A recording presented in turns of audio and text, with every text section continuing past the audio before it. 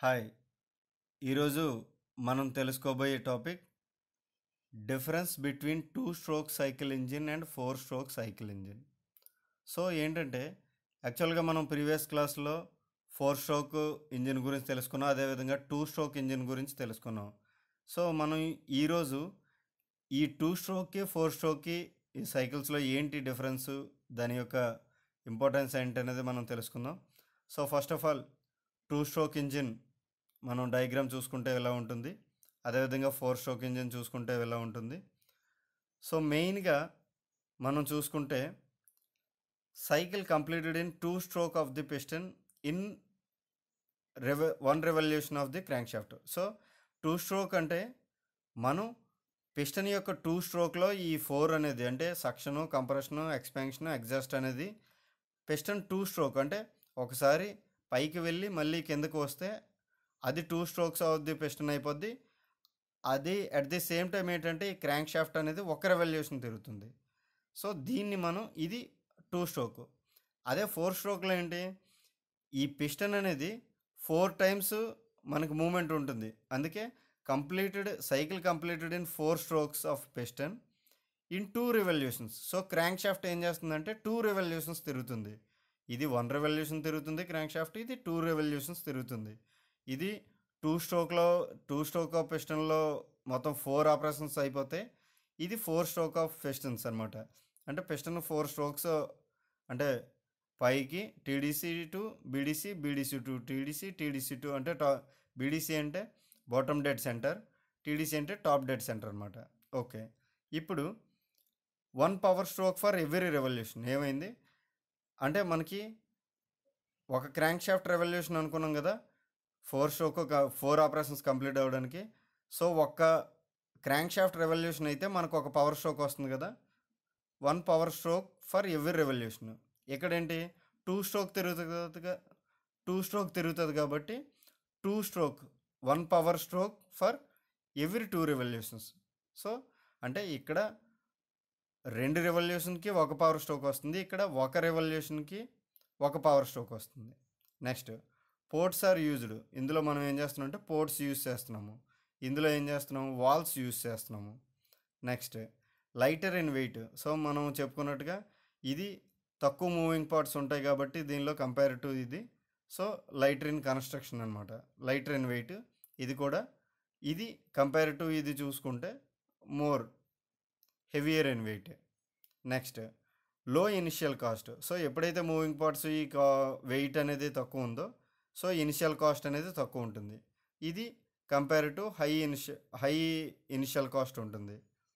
Next greater cooling and lubrication is required. So ఎప్పుడైతే మనకి ఈ 2 స్ట్రోకుల్లో మనకి హీట్ జనరేషన్ అయిపోతుందో సో దీనికి ఏంటంటే కంపేర్ టు ఇది మనకి ఈ కూలింగ్ అండ్ లూబ్రికేషన్ అనేది మనకి ఎక్కువగా అవసరం అవుతూ ఉంది. ఇది దీంతో కంపేర్ చేసుకుంటే తక్కువ అనమాట. So lesser cooling and lubrication required, ఎందుకంటే 4 స్ట్రోక్స్లో కంప్లీట్ అవుతుంది కాబట్టి. అదే ఒక స్ట్రోక్ మనకి పవర్ వస్తుంది, ఇది అలా కాదు, 2 స్ట్రోక్కే మనకి ఇక్కడ ఈ పవర్ వస్తుంది కాబట్టి సో ఇక్కడ హీట్ జనరేషన్ అనేది ఎక్కువ ఉంటుంది compare to 4 stroke. Next more power is produced for same size of engine. Okay, అంటే ఏంటి, same size of engine 2 stroke 4 stroke మనం తీసుకుంటే ఇక్కడేంటి మనకు 2 స్ట్రోక్లో వస్తుంది కదా ఒక పవర్ స్ట్రోక్. సో అదే రాశారు ఇక్కడ, more power is produced for same size of engine. Same size of engine మనం తీసుకుంటే ఇది పవర్ ఎక్కువ ప్రొడ్యూస్ చేస్తుంది, ఎందుకంటే మనకి 2 స్ట్రోక్లో మనకి ఒక పవర్ స్ట్రోక్ వస్తుంది కాబట్టి, ఇందులో 4 స్ట్రోక్లో వస్తుంది. Next mostly single cylinder.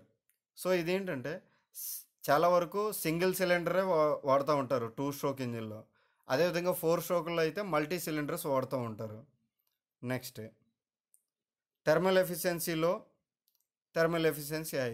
దీనికి థర్మల్ ఎఫిషియన్సీ లోగా ఉంటుంది, దీనికి థర్మల్ ఎఫిషియన్సీ హైగా ఉంటుంది. సో ఇప్పుడు ఇంకొన్ని చూసుకుంటే lighter flywheel is sufficient, heavier flywheel is required.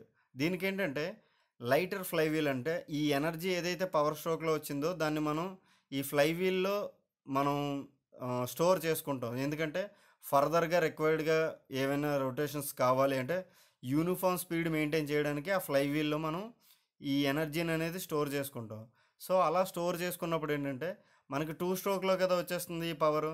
So, అందుకే త లైటర్ అంటే తక్కువగా ఇది ఉన్న ఫ్లై వీల్ మనం దీనికి సరిపోతుంది. కానీ ఇది 4 స్ట్రోక్‌లో కదా! అంటే ఒక స్ట్రోక్‌లో వస్తే మిగతా 3 స్ట్రోకులకి యూనిఫామ్ స్పీడ్ ఉండాలి కాబట్టి హెవియర్ ఫ్లై వీల్ మనకు కావాలి. Next బ్యాఫల్ is provided for better scavenging. ఇది ఇంపార్టెంట్.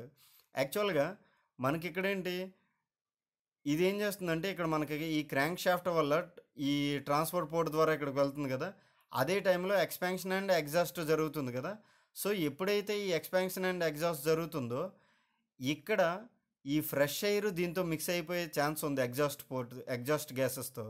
సో, అలాంటప్పుడు ఏంటంటే మనకి చాలా లాసెస్ ఉంటాయి. సో, అందుకోసం ఏంటంటే దీన్ని బ్యాఫెల్ అంటాం అనమాట. ఇది. ఈ బ్యాఫెల్ ఏం చేస్తామంటే ఎప్పుడైతే మనకి ఈ ఎగ్జాస్ట్ గ్యాసెస్ ఇలా ఇటువైపు రాకుండా ఈ క్రాంక్ కేస్‌లోకి గానీ, ఈ ట్రాన్స్‌ఫర్ పోర్ట్‌లో రాకుండా ఈ బ్యాఫెల్‌ని హిట్ చేసి ఎగ్జాస్ట్ పోర్ట్‌లోంచి బయటికి వెళ్ళిపోతాయి. అది బ్యాఫెల్ పోర్ట్. బ్యాఫెల్ is provided. దీనిలో అవసరం లేదు. ఎందుకంటే సెపరేట్‌గా ఎగ్జాస్ట్ స్ట్రోక్ ఉంది కాబట్టి సో, దీనికి అవసరం లేదు. నెక్స్ట్